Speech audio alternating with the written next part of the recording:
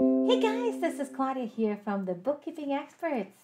I've been a bookkeeper for a long time and I have clients coming up to me with all kinds of questions. Today, the question is how to record cash transactions in QuickBooks Online. A lot of my clients receive money like even with Square transactions or even, just receive payments in cash and they don't know what to do with it or how to record it. That's what we're going to talk about. Here we go.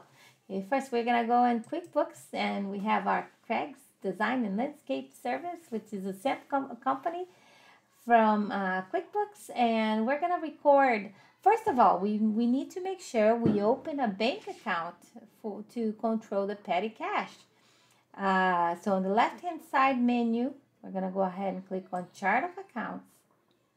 Okay, and I already created the petty cash. As a matter of fact, there's even transactions in there. But to create a new, on the top right-hand side, you want to go ahead and click on New. It's a bank account, cash at hand, and then you can leave it at cash at hand, or I call it petty cash. A lot of companies will call it petty cash. And then save and close. All right, okay, so first of all, if you have Square transactions and you have Square linked with QuickBooks Online, those cash transactions will migrate into QuickBooks. And how it does is to see those transactions, you're going to click on Banking, and then you're going to go to App Transactions, and you're going to go to Square, and you have to accept the transactions that are migrating. And when you accept, it should go to undeposited funds. So when you click on the left-hand side and then you click on bank deposit, you see all kinds of undeposited funds there for cash transaction. And you don't know what to do with it. So this is how you record it. You're going to select the transactions that were paid with cash. Okay. And then when you go over here, you want to make sure that it's under petty cash. And then you're going to save and close. Okay.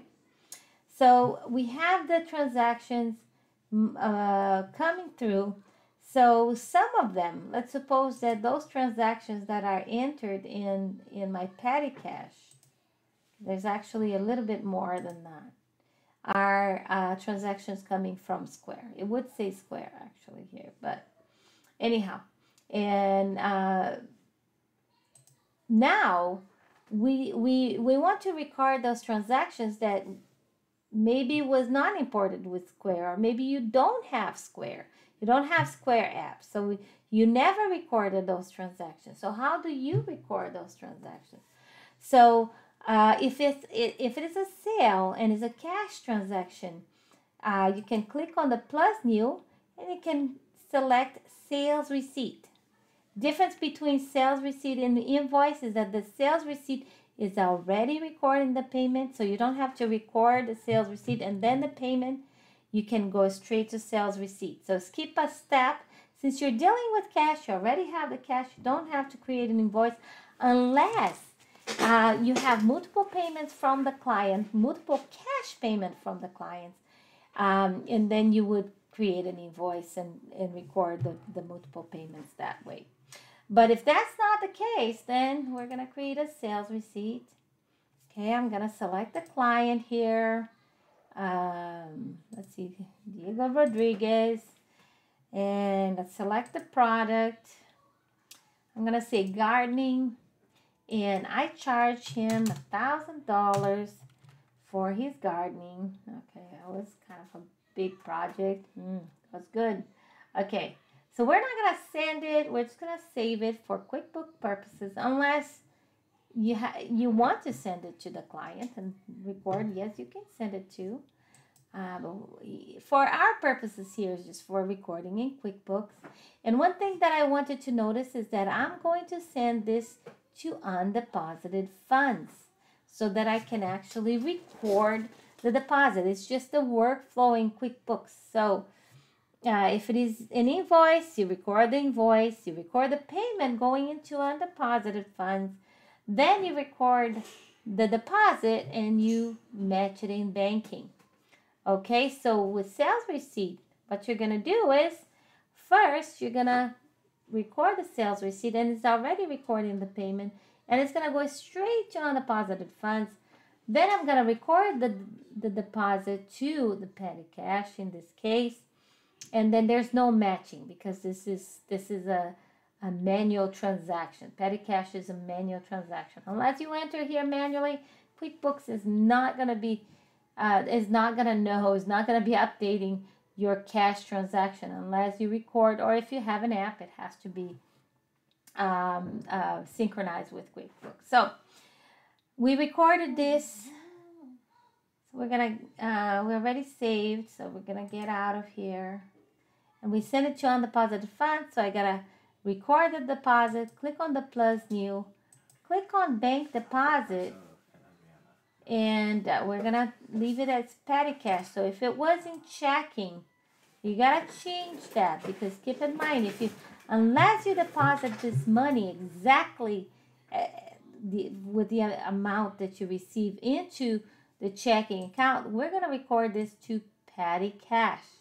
A lot of errors, I should say, or confusion here from clients is that you have all these undeposited funds, and a lot of them could be maybe a app transaction such as Square or other transactions, and they don't know what to do with it, so they record it into checking. And then when we reconcile the checking account, we don't see those cash transactions because that money was never deposited. Maybe on a money stack or something, but you never deposit into the bank.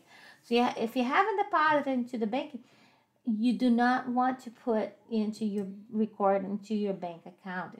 If not, you can reconcile, like I said. You want to put that into the petty cash account. All right. So now we're gonna select that transaction from Diego. We want to make sure that the date is correct, and we're gonna go ahead and save and close. So we recorded that transaction into the petty cash, and look at my balance in petty cash. By the way I got here on the left hand side menu, accounting and chart of accounts. Your chart of accounts it's where you find all your accounts, and if you want to see what's going on to a certain account, you can click on view register, and voila, see that $1,000 here deposited into petty cash. Okay, so I have all this money in my petty cash. I don't like to hold cash, do you? I don't know. Well, maybe you do, but I don't. If not, it's gonna fly away. I don't want that. So I'm gonna transfer that into my bank account. So I'm actually gonna go to the bank, and I'm gonna deposit some of this money, not everything, because I need to maintain some of that cash on my cash stack for change and things like that, right? So now what? What is the next step? So we're gonna go ahead and record a transfer. So on the top left hand side menu, click on the plus. We're gonna record a transfer. Okay, so you went and you deposit the money into the bank. You want to record this in QuickBooks. So we're gonna take this money out of petty cash, and we're going to record that it was deposited into the checking account. Okay, so let's suppose it was $1,000. Okay, so we got $1,000. Save and close. Let's get out of here. And the next step would be to go into the bank account and match it to that $1,000. Okay, I do not have $1,000 here because this is a sample account. But let's suppose that actually I deposit, because I have a deposit here for, let's see here, $55. There you go. $55 here. So let's go ahead and put $55 here. And I'm going to go ahead and transfer that amount of money so that you can see how we match it in banking. So let's record that transfer again. So see, this money was August 2nd. Wow. QuickBooks is ahead, a month ahead. So, plus new, we're going to do a transfer. We're going to do it from petty cash, taking money out of petty cash, putting in checking, $55. It's kind of funny. It's going to be on August 2nd, next month. We're predicting the future here. Okay, so save and close. We're going to X out of here. Hey, look at this. I wanted you guys to see this. So when you go to checking, voila, here's a transaction. Here's a transfer that I recorded. And it wants to match it, and I know that it's right. So you can actually, if you have a question, you can open up, click on the number, click on transfer, and voila, this is what we just recorded. We can go ahead and click on match, right? So if I go back to my chart of accounts, you see that on the petty cash, I only have now $520. If you click on view register, you see that I took I deposited $1,000, and then I took, well, this happened before, but recently on this video, we recorded that $1,000 plus that $55 transaction.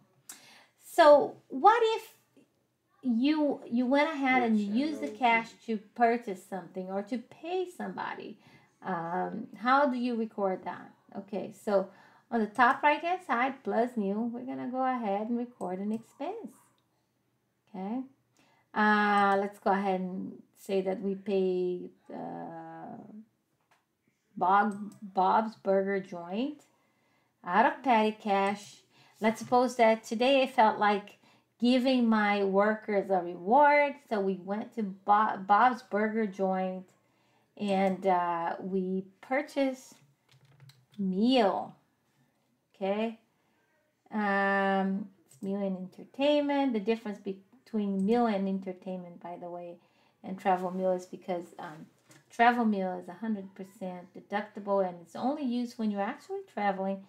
And meals and entertainment, which should be just meals, by the way, it's only deducted at 50%. But here, we're gonna say that we spend, let's see, $100. Nah, let's make it $90.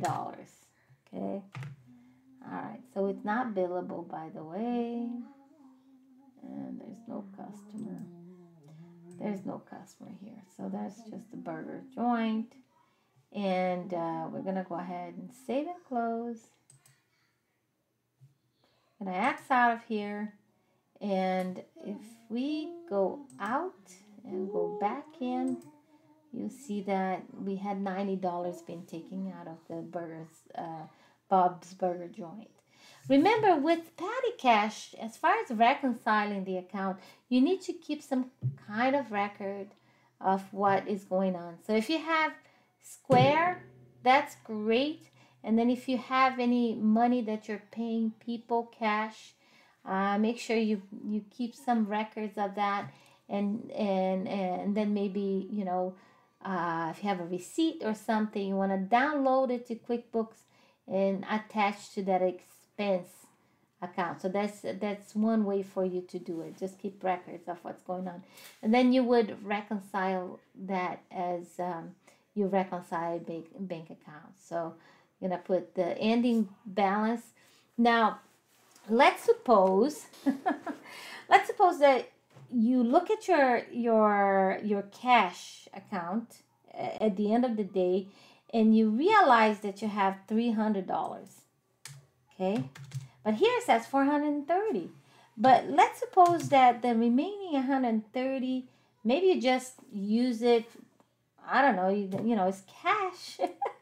Use it to buy something that is not business related. How do I record that? Okay. Well, that's simple. Okay, so we're going to record that this money, and we're going to do a transfer again. Okay, and we're going to transfer money from the petty cash now to an account called owner's draw. We don't have it here, so we can add new here. I have it on here. We just have 2 equity account, but okay. So we're gonna add new, and we can do it from here from the chart of accounts. But here is really simple. So we're gonna create an equity account because this is money that went to my personal expense. Has nothing to do with business. So we're gonna create an equity account. And that equity account is a owner's distribution. We call it personal expense. There you go. Some people call owner's draw. Some people call personal expense. But that's how we track expenses that were made, that was not business related. And we're going to go ahead and save and close. And we're going to say $150 of this money. And that's the date here. So we're going to save and close. We're going to X out of here. And I'm just going to click the back to chart of accounts just to reset. And then we're going to view register again. And voila. Oh, by the way, my math was incorrect. I said I had $300. So I didn't have to take that amount of money. It wasn't $150. It was $130. How do I correct that? Hey, you can actually click right on the edit here. And voila. I'm going to put it $130 instead. Save and close. Oh, by the way, with QuickBooks, and it's not gonna show up here, so you have to click on back to chart of accounts and then view register. Voila, I fixed it! Yay! There's more than one way to fix that, by the way, guys. You can also click on the plus new transfer. Remember the counter clock? Yeah, it will bring me all the past transaction, and here it is. I can fix it here too. So isn't that cool? Super cool. So the shortcut. So by the way, you can do it with just about everything. Invoices, sales receipts. Just click on the bank deposit on the counter clock, and voila, you can see all the transactions that you've done recently. Okay, well, I hope that this was useful.